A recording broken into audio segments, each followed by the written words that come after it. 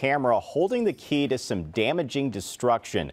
Take a look. This security footage showing how a fun night out at the Hollywood Casino Amphitheatre led to a costly one. Police are now looking for the woman who keyed one man's Tesla, and he is not the only victim. New tonight at 6:30, News 4's Shoshana Stahl brings us that man's story and explains this seemingly petty act could drive costly for the victim and the suspect. We have rules, we have consequences for a reason, to stop people from doing certain actions. And especially when it comes to disrespecting other people's belongings and property. On Monday, Adam Mongold noticed a scratch on his car for the first time. I thought it was a spider web at first, maybe that had caked to the side. I tried to rub it out, but it's a pretty deep scratch. Mongold says luckily enough for him, his car is a Tesla, which is equipped with security cameras. He looked through the video and found that exact moment caught on camera. I was fired up.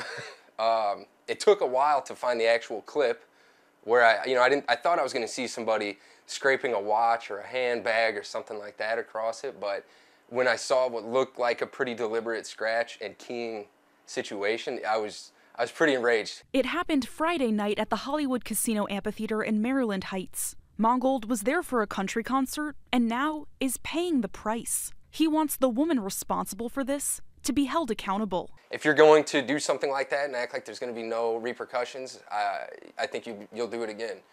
And if she faces consequences, some charges, gets banned from the amphitheater, whatever it takes, I think there needs to be, something that sticks with her, that she shouldn't be doing this to people. Keying someone's car is considered property damage here in the state of Missouri. The cost of repair determines the extent of the charge. WashU law professor Peter Joy says if it's less than $750 worth of damage, that would make it a misdemeanor. Joy says if the damage is over $750, that would make it a Class E felony. Mongold thinks his repairs could cost around $1,000. The prosecutor still has the discretion to charge it as a misdemeanor or a felony.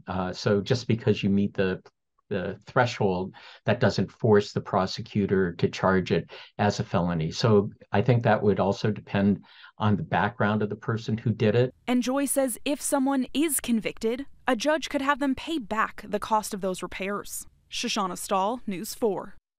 Mongold has filed a report with the Maryland Heights Police Department. He is asking anyone else who thinks they might have been a victim to also step forward.